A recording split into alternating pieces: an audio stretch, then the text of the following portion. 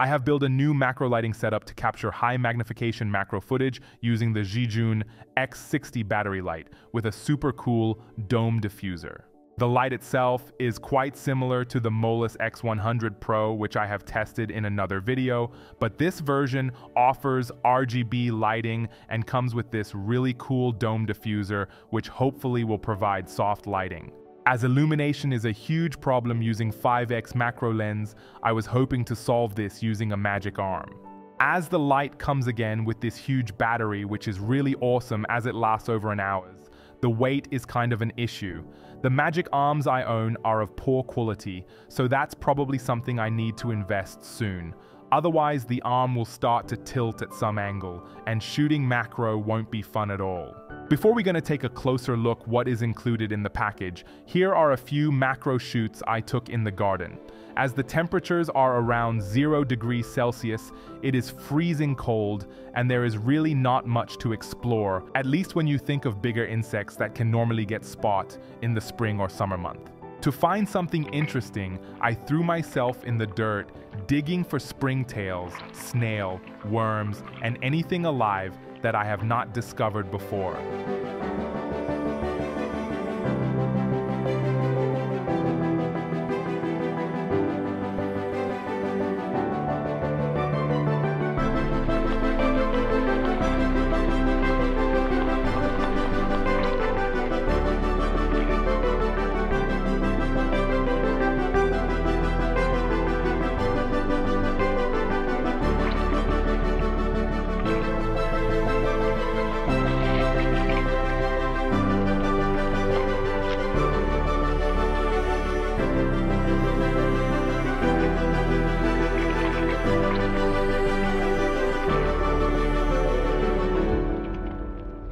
This super small and lightweight 60-watt LED light comes with a huge battery that can power it for over an hour.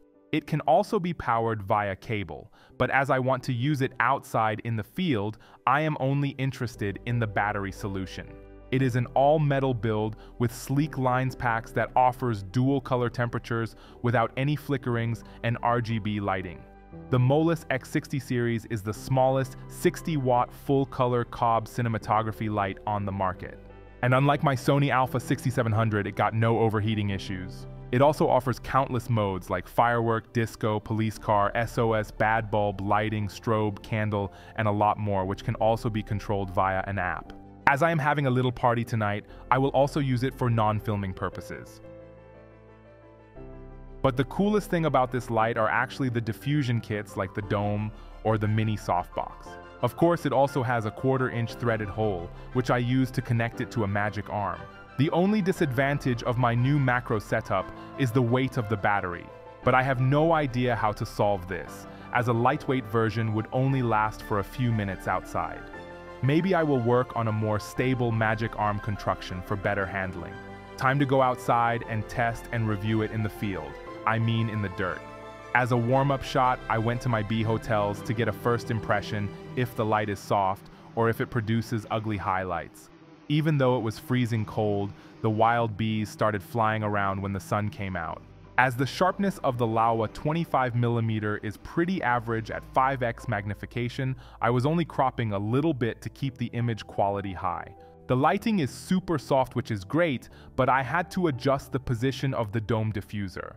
When it shines directly into my macro lens, the image becomes even softer, and the resolution and sharpness is pretty poor. And remember, this is just video footage and not a high-resolution macro image. Then, I experimented a little bit with the RGB modes, but here it just ruined the shot. On this snail, it worked a little better, or let's say the result looks a little bit more natural. In some shots, you can add a unique look without the need of color correction in post, but I would not use too much colors unless you want to create art. As there are no insects around, I went through my garden flipping stones and dead wood to find something interesting. I am not 100% sure, but this might be a larvae of a black soldier fly. If you know what I have encountered here, please share your knowledge with us in the comment section. Even though this creature is one of my top 10 ugliest encounters ever, its skin reminds me of some sort of reptile skin, which somehow makes this worm-like creature beautiful at the same time. Soldier fly larvae are highly efficient at converting organic waste into protein, and can consume a wide variety of materials, including fruits, vegetables, and even meat. They are also able to break down and digest materials that are typically difficult to compost, such as citrus peels and animal bones. As the soldier fly larvae grow and molt, they shed their old cuticle and replace it with a new one. This process, known as ecdysis or molting, allows the larvae to grow and develop into their adult form. Even though this beetle seemed to need my help, I had to take a closer look. I had no idea how complex the movements of those tiny legs were to make it move properly. To get an even better look, I used a microscope. Even though he could just fly away, he was not able to turn around. I was pretty fascinated to get this close-up look, revealing the complexity how this beetle is able to move.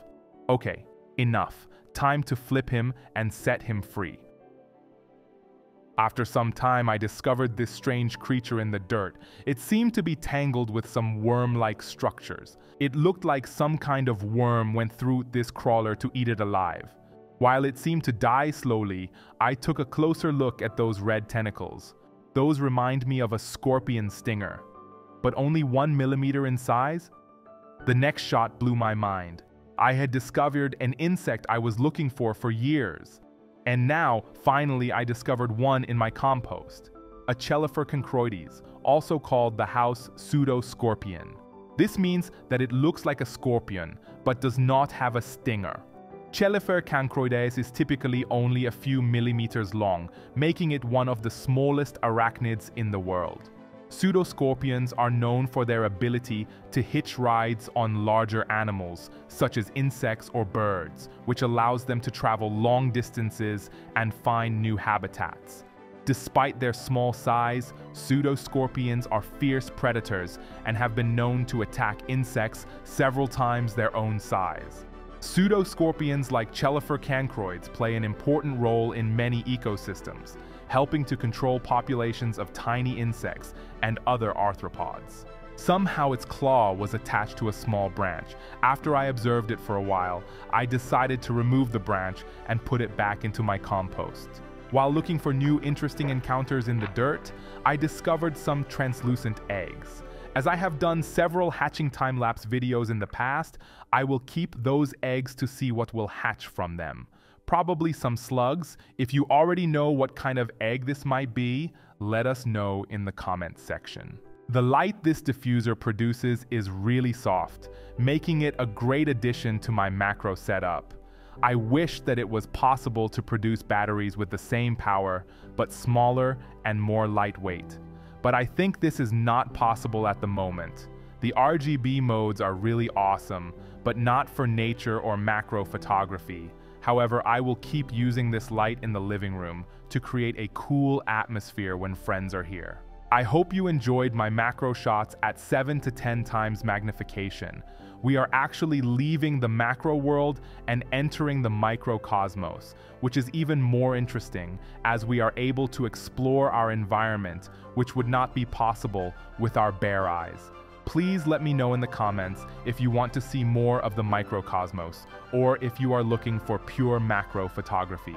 Cheers.